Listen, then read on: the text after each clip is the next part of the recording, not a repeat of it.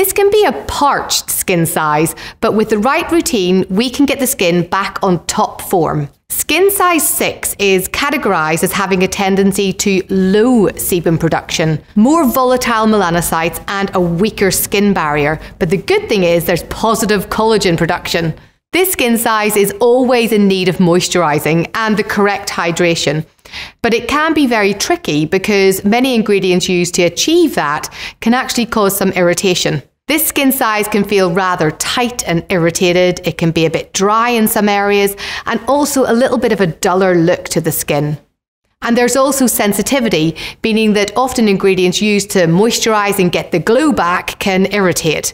This comes down to the barrier not being what it should, which means that the moisture is able to leave the skin and escape more easily, and in turn the skin then feels a bit drier. But in addition to that, external irritants can get in and irritate from the inside. So conditions like rosacea and dermatitis are usually born out of this skin size. And therefore care needs to be taken to optimize the routine for treatment, but also for prevention of these conditions.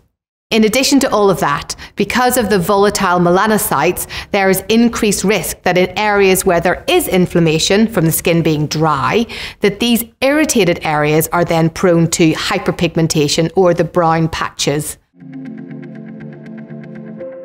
The goals for this skin size are to strengthen the barrier, hydrate and moisturize the skin without causing irritation, and ensure adequate treatment of areas of inflammation to protect against any areas of hyperpigmentation. The goals of this skin size are to strengthen the barrier, hydrate and moisturize the skin without causing irritation, ensure adequate treatments of areas of inflammation, and protection and treatment of hyperpigmented patches, and prevent from future damage.